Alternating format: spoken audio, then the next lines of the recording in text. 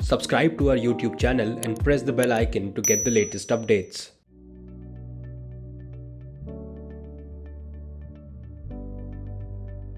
So Nischal, what are dApps and what is their role in the decentralized world? See, I think it's happening.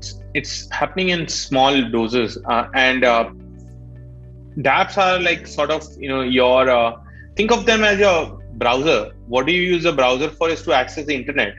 dApps are what you use to access the decentralized world, and it's a matter of time before we see people in their everyday usage. Today, I think dApps are a small percentage, but in the future, most of the interactions will be through dApps only.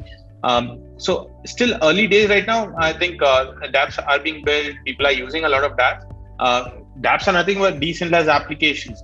And for that to grow, that usage to grow, I think the crypto community also needs to grow more.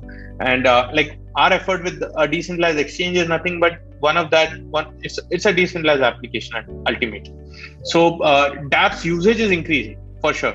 But I think in India, it's probably lesser. What I've seen is people are more on centralized products, centralized apps.